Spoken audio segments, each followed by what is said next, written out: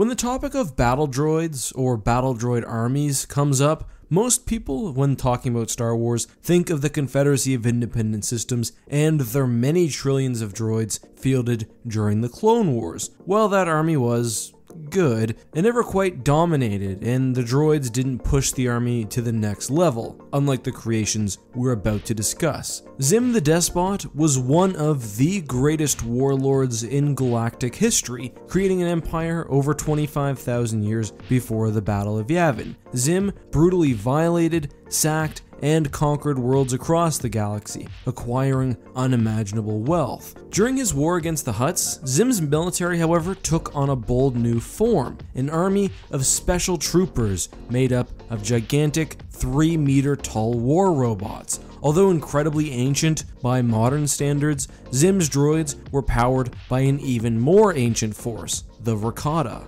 Allegedly, the most advanced models of Zim's droids were augmented by Force-imbued technologies, far increasing their capabilities and allowing them to devastate enemies with their thick armor, heat beams, particle weapons, and pulse wave blasters. However, even standard droids use reverse-engineered Rakatan technology, and this gave them several edges. The key one was probably intelligence. Although, again, the droids were ancient by modern Star Wars standards and lacked the true intelligence of something like C-3PO or even a super battle droid, the Essential Guide to Warfare states that, unlike prior droid models, they had, at the very least, a glimmer of intelligence. That being said, during battle, they very rigidly and literally interpreted their orders, which were usually dispensed remotely by an organic commander. Still, the extra intelligence would have made the droids just overall more effective workers. Zim's war droids were very large and bulky.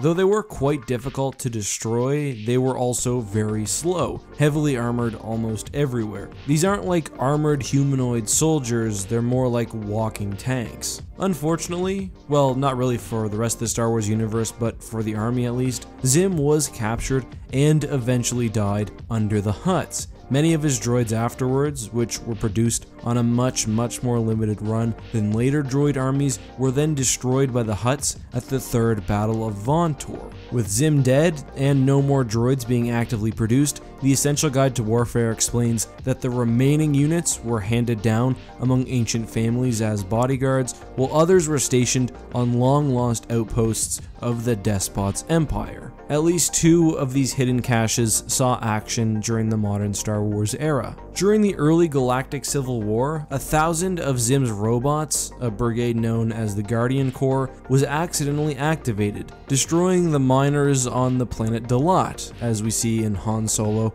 and The Lost Legacy, though most of those were eventually destroyed when a bridge collapsed under their weight. Despite being over 25,000 years old and unused for almost that entire time, the war droids operated perfectly, showing no signs of aging, speaking to the quality of their creation as well as the incredible and mysterious Rakatan technology that helped to power them. Another group of droids had, well, a bit more fun of a final stand.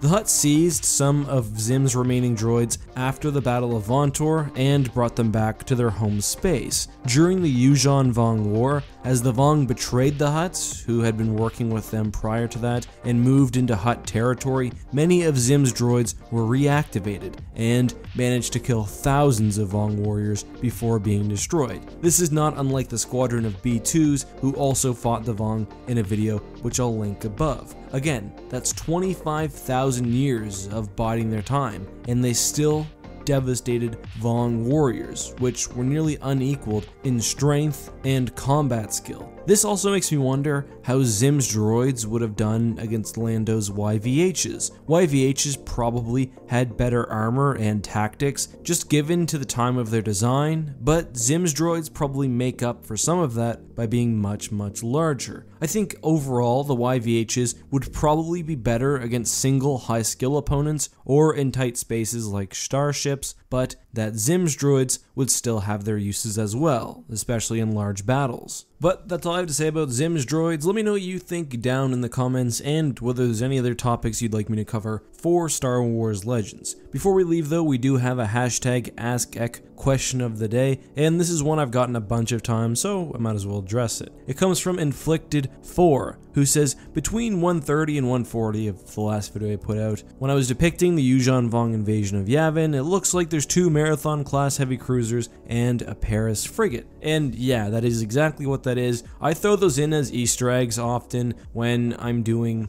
a Star Wars battle breakdown video. Usually if I need something to represent either an unidentified ship type, just some sort of general frigate or freighter, because I think Halo ships look really cool and they've got a nice aesthetic to them, especially when viewed from the top, the frigates in particular. So yeah, not a mistake, it was a purposeful choice, and I'm sure you'll see more in the future. Actually, if you look back in videos, there's a lot more than just Halo ships thrown in, and I'm curious to hear if you guys have spotted any others. But that's all for today. Thanks as always for watching, guys. I really appreciate each and every one of you. As always, have a great week, and may the Force be with you.